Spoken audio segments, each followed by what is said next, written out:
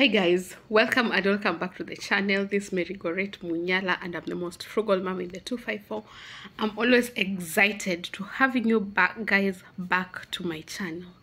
So recently I decided to talk about my personal life, which I rarely talk about, but some people got back to me and told me it's good to continue sharing because there are so many people like me who feel like there are things that they're not supposed to share, and maybe they are having a difficult time getting around things. So when I share, it also helps someone else to realize maybe they are not the only ones who are going through that, or maybe the difficulties I'm facing can actually help motivate someone else. So I'm still giving a chit chat about my journey of single parenting, being a single mom, the ups and downs. So I'll not waste so much time. Let's just get into the video. So another challenge that I face as a single parent is actually loneliness. Loneliness always accompanies an end of a relationship, but I realized that for being a single mom, it's actually heightened by so many other factors, including craving for an adult conversation that being alone with your child or children can actually cause. It's the utmost unavoidable consequence of being a single parent.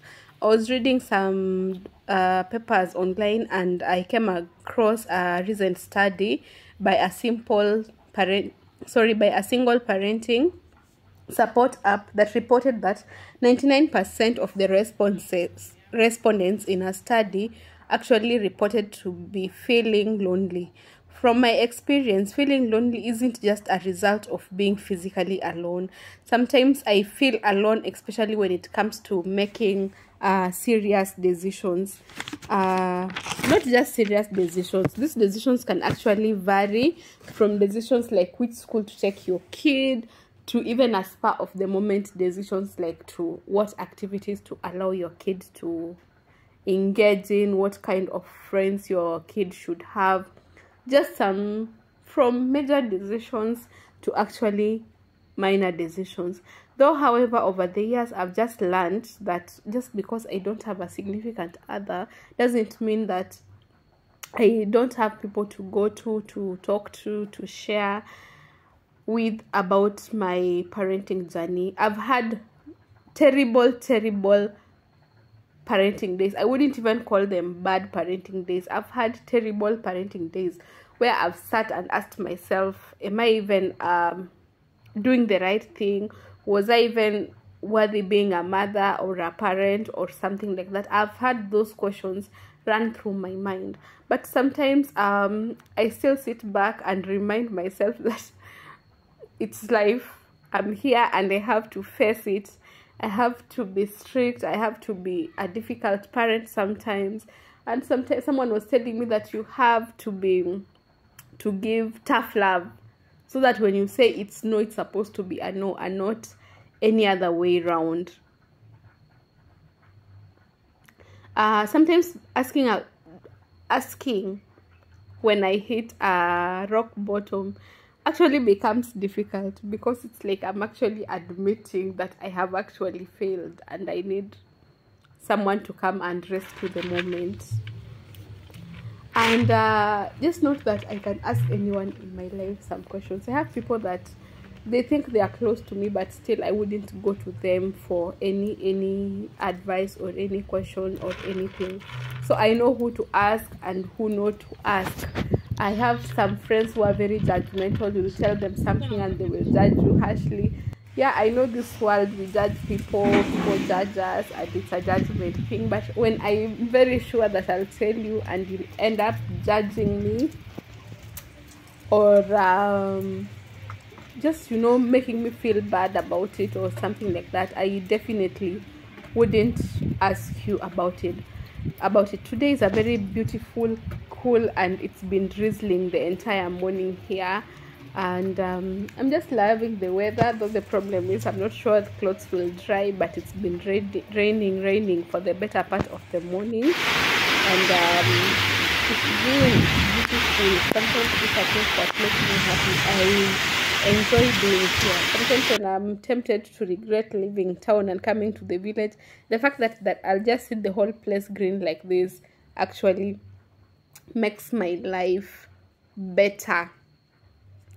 How do I overcome loneliness? I'm actually looking for a group, a support group of single parents, because where I'm moving, my son is a preteen right now. Soon I'll be dealing with issues of an adolescent. Hey, I need help, I need support. Yeah, so I'm looking for a support group. If you have any idea of a good support group for single parents, single moms, where people meet, share this, even if it's just a WhatsApp group, kindly DM me. I really need that one right now. Then of course I create content. I play a lot online on social media, so sometimes when loneliness might want to creep in, I'm all over social media creating content, just playing around. And yeah, and days move, and then where I live, I mingle a lot. When I'm not at work, I mingle a lot with villagers here. So either they'll be visiting me or I'll be visiting them, enjoying a cup of tea together with them. So some of those things that I do that just lift the load off my shoulders. Yeah, then once in a while I join charity events. So that is how I fight with my loneliness. If you have better ways of doing this, I said loneliness, that it doesn't just come from physical loneliness, but it also comes from decision making. If you have a way in which you deal with this decision making thing, kindly DM me. I'm actually cooking githeri. Those are the photos you've been seeing all around since I started this conversation. Someone was telling me about finding support in church and something like that. Not that I'm against the church or anything, but if you want to be judged, well, my friend, go and pour your frustrations and problems to those people in church. Where those ones, apana. No way. Though I know people get a lot of support from there, but for me, no. That one is a no for me. Yes, that one is a no for me. Going there for support, no. But of course I read the word of God, and I encourage myself in the Lord, because he promises that he's there and he's helping us to make good decisions. He tells us that he has given us the Holy Spirit, who is a teacher and who needs to give us directions to help us make good decisions. So I also trust him so much. I read his word, and I'm well rested knowing that I have a superior being in whom I trust and in whom everything is actually possible. The word of God says that he can actually guide us into making right decisions. He can guide us even on how our fingers can make profit. He tells us that he shall always go ahead of us to lower the mountains and to clear the crooked ways for us. So I believe him so much for that, and I believe that where I am right now, where I have reached, it's because of his grace that is sufficient. Every new morning I experience his mercies, his grace, and his faithfulness, and I trust in him fully, because I believe that there are even places he has made me go through, places that I wouldn't go through on my own might, or yeah.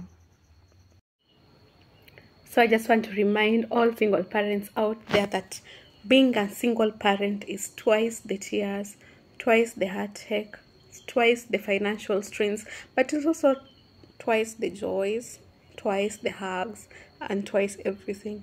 And you know what? You're capable of facing this all alone. Yep. Go ye and be the best parent your kids would ever ask for.